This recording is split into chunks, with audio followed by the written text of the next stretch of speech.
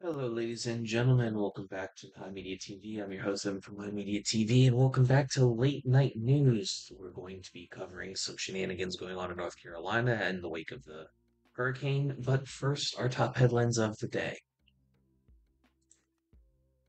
Donald Trump floats sending in the military after U.S. citizens on Election Day, citing radical left lunatics as the enemy from within.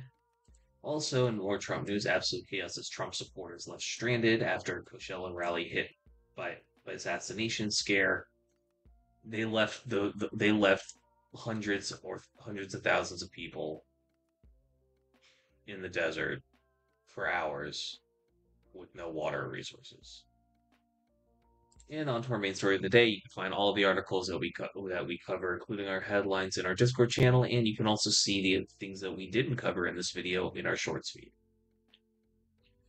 North Carolina hurricane recovery teams have been relocated amid threat of armed militia. The Hurricane Helene federal emergency workers told to evacuate Rutherford County. Government emergency workers were responding to the devastation in the U.S. by Hurricane Helene were relocated over amid concerns of armed militia could pose threat to safety. The U.S. Forest Service sent out a message warning that the Federal Emergency Management Agency has advised all federal responders in Rutherford County, North Carolina, to stand down and evacuate immediately. The message said that soldiers with the National Guard had come across two trucks of armed militia saying they were out hunting FEMA. The Appalachian County of Rutherford incorporates the mountain towns of Rutherforton, Forest City, and Chimney Rock, which were badly hit by Helene floodwaters that tore away homes, washed throughout roads, and killed dozens. Civilization of the response of Helene and later Milton has provided a recruitment opportunity for white supremacist groups who have assembled in devastated regions that government emergency services have struggled to reach as part of a recruitment drive and PR effort. FEMA has long been the target of unfounded anti-government conspiracy theorists, mostly on the basically almost all of them, actually all of them are on the US far right, not the Nazis, going back more than a decade. The Wall Street Journal reported Friday that white nationalist groups, including Patriot Front, had joined recovery efforts in Florida and the Carolinas.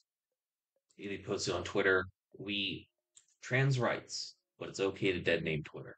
We in Patriot Front are here to help out local communities. Our politicians can hem and haw and switch over quickly to their talking points about Israel, but we truly are supporting our communities being American first." No, they're not.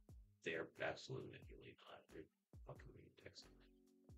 Guardian report for 2020 described people in Corbin, Oregon being stopped at armed civilian checkpoints and asked to identify themselves during wildfires, sparking debate about vigilante activity and how law enforcement should respond. Shoot them!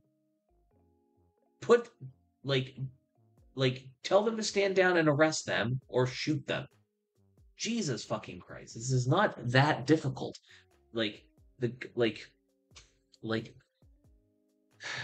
despite police in this country being a legal class above most of the citizenry, there are still ostensibly routes to take for justice for overreach. It ain't perfect, and we need to undo a lot of Supreme Court precedent to do this, but it is more tenable to hold a cop to account for their bad fucking behavior than a random group of fucking nameless, faceless white supremacists acting in a official capacity that they have no business to be doing.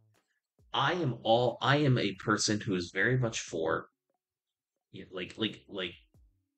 restorative justice and all that. But here's the problem: these are motherfuckers walking around with you know guns, it working as a trying to cosplaying as a tactical unit and dishing out orders and stopping traffic and vetting people based off of their own bullshit code that has that like in an environment like that. How do you, have you are wronged by them, how do you fucking get back at them outside of violence? You that's it. Please, for the love of, can right wingers stop being weird for 10 minutes? Just 10 minutes, just for a long enough time for our tax dollars and the aid workers and the volunteers to go into these places, help motherfuckers, instead of fucking driving around in your fucking souped up Toyota, one in hunting FEMA. My God, fucking it's like hunting Red Cross workers. Oh God. Goofy, goofy goober ass behavior. Pathetic ass, you know, Yakubian fail sons. Jesus Christ.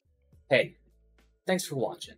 If you want to talk to me outside of this video, outside of live streams, or just join the community and be a part of it, you can do so at HIMediaTV/Discord. Discord links there. We'd love to have you. And given the financial situation of the economy right now, I know this is a tall ask, but if you have the scratch to spare, please consider donating and becoming a supporter at HIMedia.gg/tip.